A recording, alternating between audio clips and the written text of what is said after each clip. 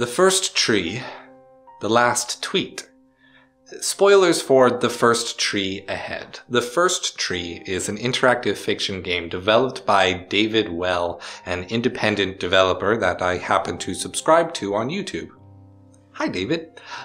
No, I never finished that game you inspired me to try making. Sorry. We play as a mother fox searching for her lost children, yet the fox is more a representation of the narrator's nightmare that keeps him from getting to sleep.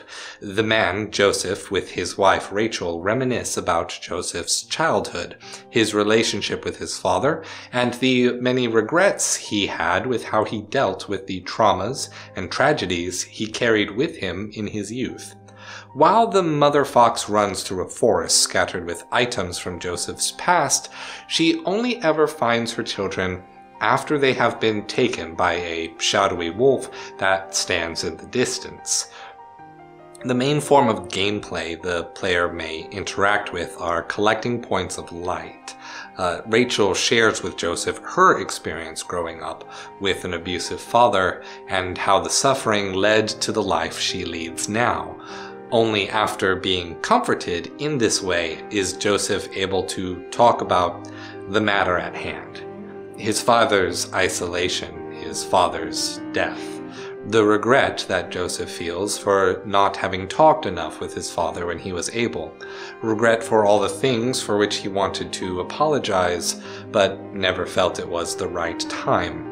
The entire journey is guided by a metaphorical first tree, a symbol that comes to represent both death and new beginnings, as Joseph tries to explain what happens in the dream between memories of his past.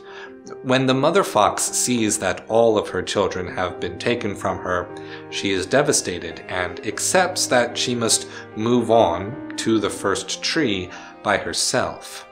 Once she reaches the tree, we are given an opportunity to leave a final message for her lost children. Only the number of characters you are allowed to type will be the same as the number of lights you collected in the dream, asking you, what's the last thing you would say to the people you leave behind?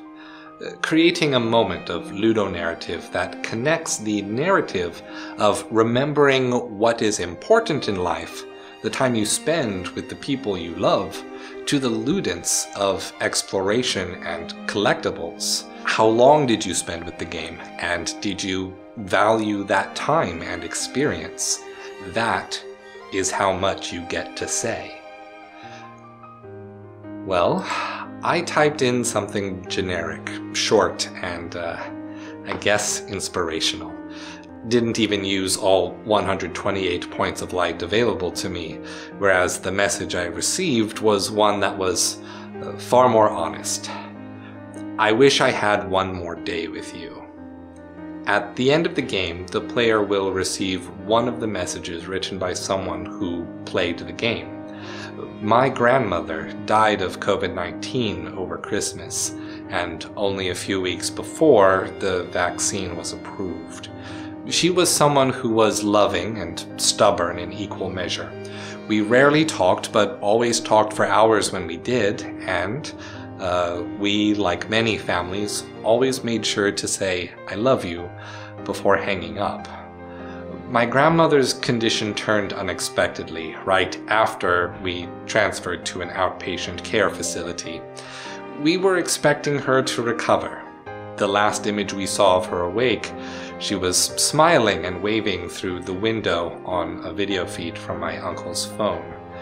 I will never know what her last words for us may be, but we can be sure that we said everything that mattered. Now, when I am confronted with stories of death, having been so close to it so recently, I can't help but think that right now, on this channel, I'm writing my epitaph.